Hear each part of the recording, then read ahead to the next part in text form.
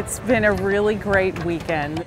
The atmosphere for Coastal Carolina University's Fall Family Weekend was electric. Fun, and I think that's what the kids would say too, fun. It's very welcoming. Everyone's high energy this weekend because everyone's family's here. More people than ever came for the event. Pre-registered were 1,632 family members. Some had experienced Family Weekend before. We enjoy the family atmosphere, the morale that you feel when you come on campus. For others, this was the first time. The atmosphere is this. I don't think you can get better.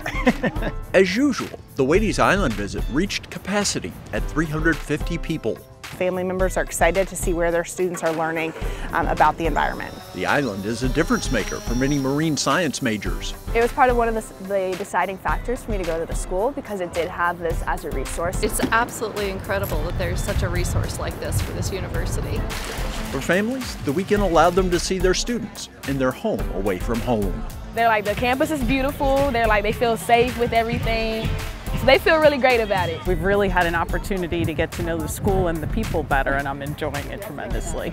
Make plans now for Coastal Spring Family Reunion, April 3rd through the 5th.